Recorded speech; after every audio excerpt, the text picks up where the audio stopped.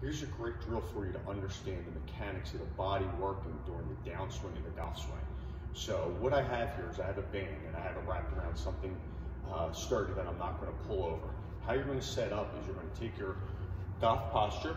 Okay, we talked about this in our golf fitness program, so you want to check that golf program out to really learn how to set up in a proper posture. Once we get into our golf posture, this outside hand is going to sit across the back shoulder. From here, what we're going to do is we're going to throw an uppercut. And as we throw this uppercut, I want you to pay attention to what your low body does. By rotating the right shoulder under in an uppercutting motion, what you're going to feel is your hips actually move back as you go through this range of motion.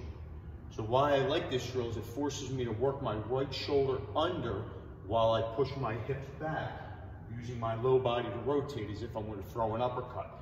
So in real time, we would do it this way. And you can see, as I do this, as I throw that uppercut, my right shoulder works under and my hips drive back.